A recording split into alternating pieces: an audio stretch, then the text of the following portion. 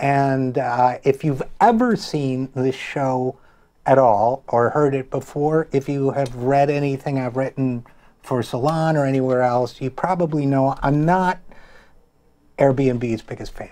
I am not, in fact, Big Tech's biggest fan.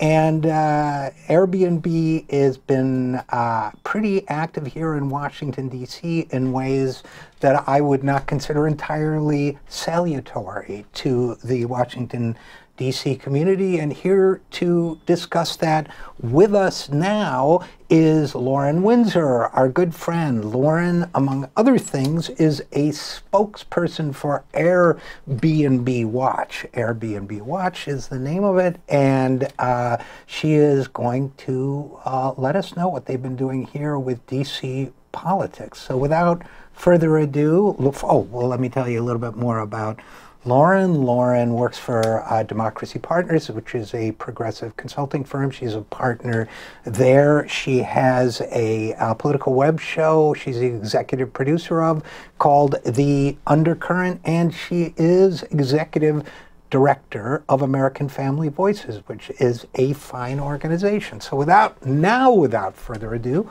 Lauren, thanks for coming back on the program. Thanks, RJ. So tell me, what's going on with DC and Airbnb? Well, we just had what was supposed to be the final vote. So we had a hearing on Tuesday. They were supposed to have the final vote on the short-term rental ordinance for DC, and it was delayed until November because of an impact report from the CFO.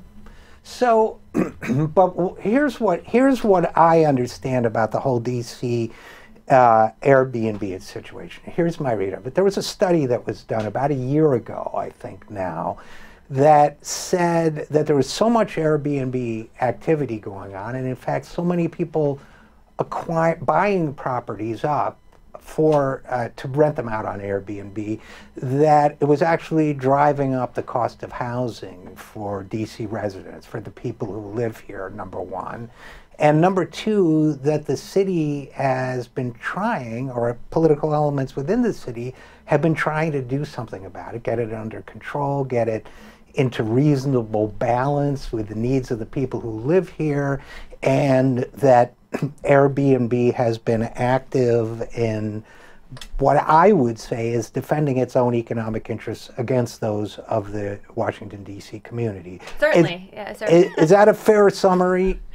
Yeah, I mean, it's the same story that's played out in cities across the country. In any major metropolitan city that has an affordable housing crisis, you have an influx of short-term rentals, and it's not like the mom and pop sort of story that Airbnb would like you to believe. A lot of the time, it's commercial operators that are using the platform to skirt regulations. Yeah, and a lot of people might say, well, why not? Doesn't it bring money in? Doesn't it, isn't it good for the community? But I can think of good reasons why not, and I imagine you can too. There's many, many reasons. I mean, there's the quality of life issue of living next to a hotel. You're talking about running businesses out of residentially zoned buildings. People will often make the argument of, the government can't tell me what to do with my property. I own this property and I should be able to rent it out to whomever I want. Well, your neighbor also bought their property, and they have a right to enjoy that property without living next to a de facto hotel. So you've got to consider the rights of all of the stakeholders in a community, and if you had everyone, the more people that are engaging in this business activity, the more it infringes on the rights of other property owners. Yeah, I mean, I think that's a huge one. And I've talked to people in New York City, for example, who, suddenly the apartment above them is being rented out to, a dozen people at a time coming in and going and being awake all night and playing loud music. When I was living in the Los Angeles area, the house just above me and behind me, which was a really much bigger house, became an Airbnb party rental, and it was a nightmare. It was an absolute nightmare of blasting music all night and people screaming and cannonballing into the pool at 4 in the morning, and renting it out for parties where people would be driving up our street at 70 miles an hour, a little narrow street with kids playing, and I mean, just like the worst possible. So there are a million different variations of that scenario. And then there is the question of, and we talked about how it makes housing more expensive by driving up costs. And then there's a question of regulation, or as we like to call them, protections, and how that factors in too, right? Certainly, and if you're a business advocate, I would think that you would want to see a level playing field. And really, what Airbnb has done is to be able to exploit an uneven playing field, and they want to keep it uneven. Their hosts don't have to follow all the same regulations that other lodging businesses do. And it's one thing if you are talking about an individual that's renting out their own property where they live. It's another when you're talking about a host that is listing like 15, 20, 30 properties. I mean, can we really say that at that point, even if it's 2 or 3 properties, is that? Well, one of the rules that I've seen, and it's true now, I've moved from D.C. to Montgomery County, and this is all being discussed and debated there because there are parts of Montgomery County where it's a problem too, including right next to me again, but they're fanatically quiet because they know I will bust them without, a second thought. But I guess, one of the rules that people talk about is, well, it's one thing if you're renting out a room in your house, right? I mean, you live there, it's your home, the neighbors are your neighbors.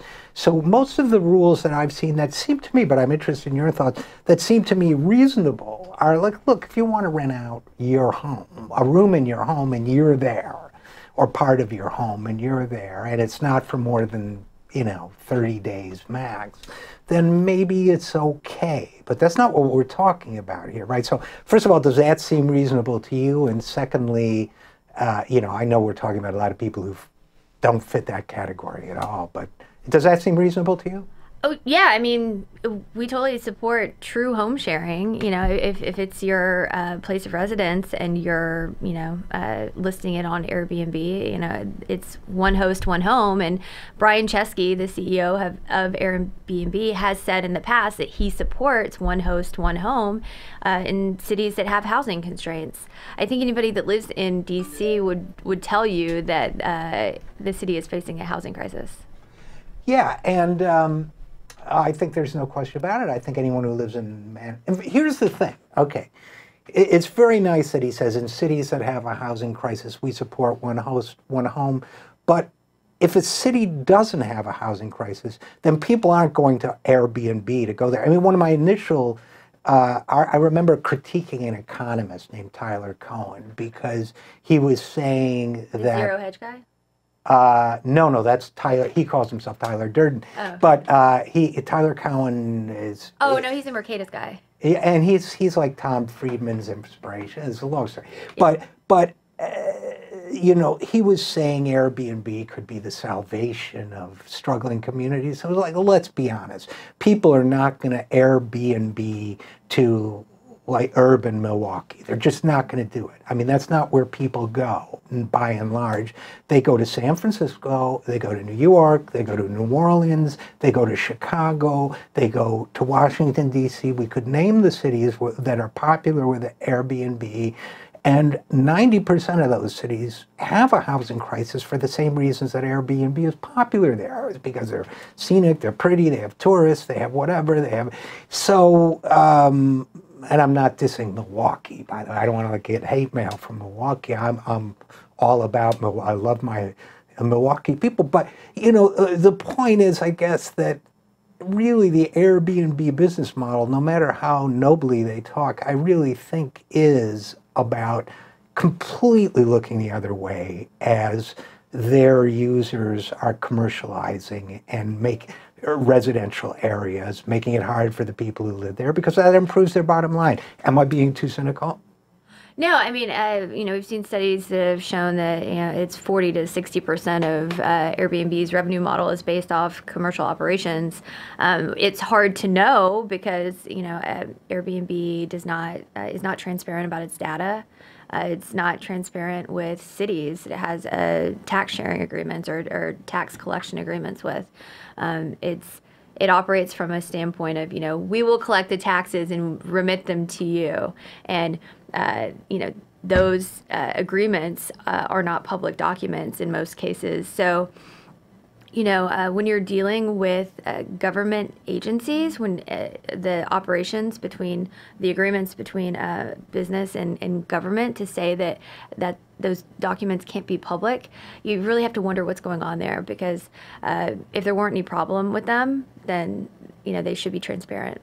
You know what, though, Lauren, and again, we're talking with Lauren Windsor about Airbnb. You know what? Actually, I don't wonder. And you know why I don't have to wonder? Because I'm pretty sure I know what's going on. Maybe I'm a cynic, but I was just down. I think, yeah, of course, you were there too. I think I was just down in New Orleans a couple months ago for the Netroots Nation. Did you? Yeah, you? Yeah.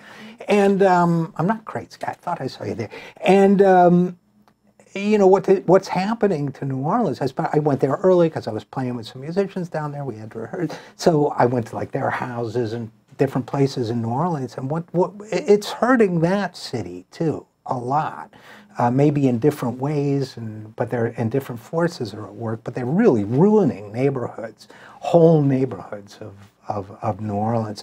So I guess, and again, in the few minutes we have left, okay, so we talked about kind of the economics of what it's doing. We talked about how it damages communities. We talked about the lack of transparency. The last, I guess, is the political battle.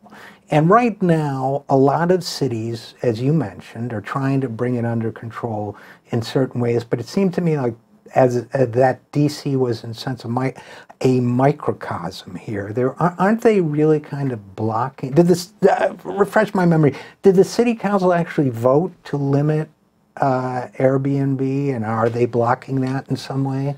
Well, so what's going on right now in D.C., and this has been a stalemate for, I don't know, I guess over a year, 2 years. It's been, really dragging out with the process, but that's really to benefit Airbnb, because any amount that they can delay an ordinance, it's the longer that they can operate unregulated. And this particular ordinance, I mean, you had mentioned 30 days. This one has a cap of 90 days.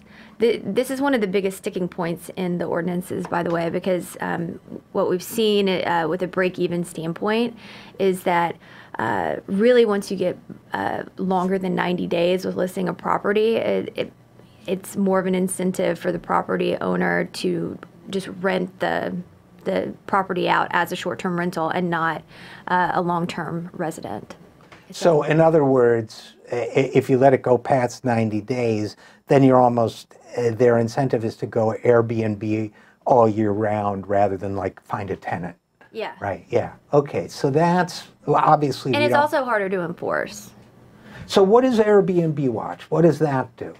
So Airbnb Watch is a coalition of groups that are working on the issue. So you have, obviously the bigger players like the union and the hotel lobby, but then you have people like in Los Angeles, Lane, Keep Neighborhoods First, which are, big for affordable housing in the city, New York Communities for Change, Disability Power in Action. So, with Disability Power in Action, why they would come into play is, you have these lodging businesses that are operating without having to adhere to regulations to serve disabled people.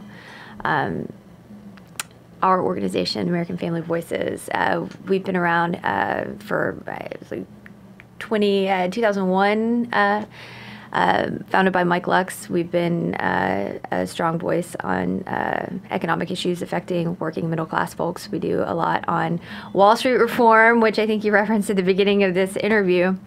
But we see issues of the sharing economy really having a distorting effect on working folks. And affordable housing is something that impacts all of us. Yeah, it definitely is. And I'm glad you mentioned unions, by the way, because the last piece of this is that the people who clean up or do other care for Airbnb rentals are not, by and large, unionized. Vast majority of them are not. So it's also a union busting move, isn't it? So I love what you guys are doing on this. And by the way, I don't think I hate the term sharing economy because nobody's sharing anything. It's a it's a rentier economy. It's just being, that's more salesmanship from those guys. But you guys are doing great work on this. So I really appreciate it, Lauren Windsor. And where can people go to find out more about what you guys are doing? You can go to AmericanFamilyVoices.org to find out about, organizationally. If you want coalition-specific work, then that would be AirBnBWatch.com. Okay, great. And right now, for the purposes of this conversation, the hotel industry is my ally. Next week, when I stay at a hotel and they charge me $12 for a bowl of oatmeal, I'll be mad at them again. But this week, thanks to your good work, they're our allies. So that's what coalition building is all about, right? You find people strange bedfellows, who agree with you on an issue, and you create an alliance. Saul Alinsky would be proud. So, Lauren Windsor, thanks for the great work, and thanks for coming on the show. Thanks, RJ.